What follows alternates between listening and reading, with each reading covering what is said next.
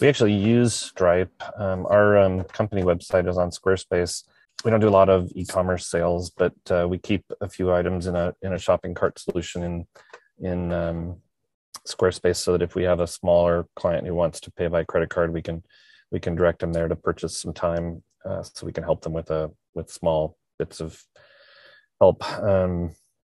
And so we collect a little bit of money from Stripe periodically, and if our long-term plan is we've been using an old accounting system called AccountEdge for a long time.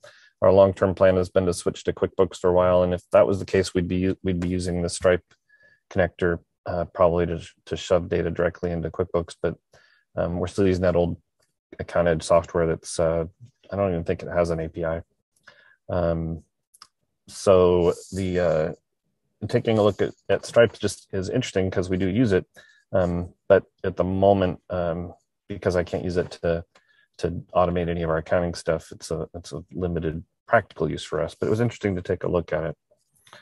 The connector is reasonably full featured compared to some of the connectors where you look at the triggers and actions and wonder what you could do with them. The Stripe connector has a decent array of triggers and actions that you can perform. You could certainly use it to manage a subscription-based payment system. For playing around with it purposes and getting to know the connector a little bit, and for purposes of this connector of the month type of thing, I picked one fairly obvious one, the charge succeeded trigger, to put together a simple flow. And that's what I'm going to go through briefly right now. Switch over to my Claris Connect console. So this is my project. We at Portage Bay, we all use Connect a little bit, and so we each have a project defined for ourselves. This is the John project, and has the flows in it that I have worked on in the past. And so I created a new flow called PBS Stripe for this demonstration. And the first item in my flow, of course, is a trigger, and I used the charge succeeded trigger. This is pretty simple. One of my favorite things about Claris Connect is how easy it tends to be to connect your flow to your account. Since we already had a Stripe account, the only problem I had was that I hadn't logged into it in a little while, and Stripe wanted to verify that I was who I said I was. But for some reason that I didn't bother looking into, I had to actually send them pictures of the front and back of my driver's license in order to get them to validate me as me. So it took a little longer to get connected than I expected. But once I got that resolved, adding the trigger for Stripe was trivial. I was trying to play around a little bit, so I complicated up this flow. All I'm trying to do from a practical standpoint is send out a Slack message saying that a charge came in, and pushing that charge into a FileMaker table. And I added some extra flow steps in here to just play around with a few other things. One was, and I think I actually had to do this. I don't think this was optional. What I wanted to do was show the dollar amount of my charge in the Slack message.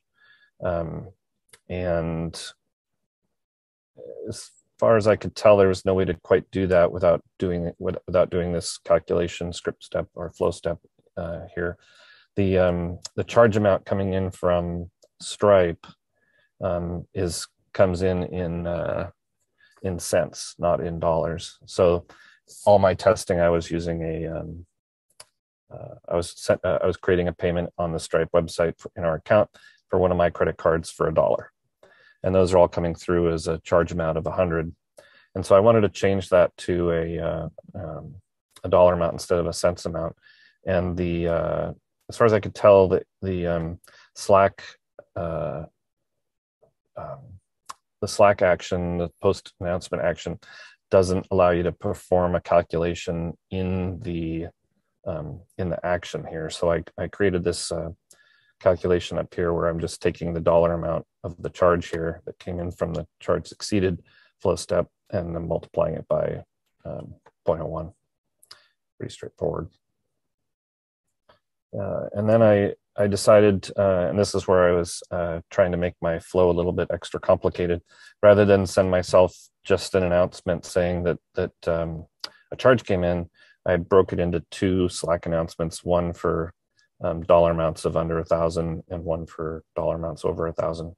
So my if statement says, if my result is over, the result of my calculation up here is over 999, then post this announcement, which just says urgent charge amount with the dollar amount, which is the result of my calculation up there.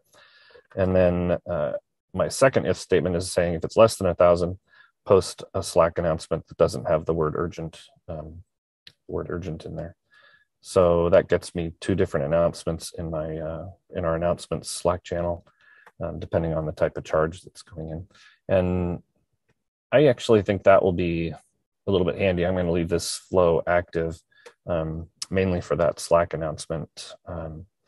In order to complete sort of this from a demo standpoint, I added a final flow step where I'm inserting the payment information into a Stripe payments table in a FileMaker database that I already knew was connected. So I created a new table called Stripe payments in that table or in that file, and added this this flow step here. Since my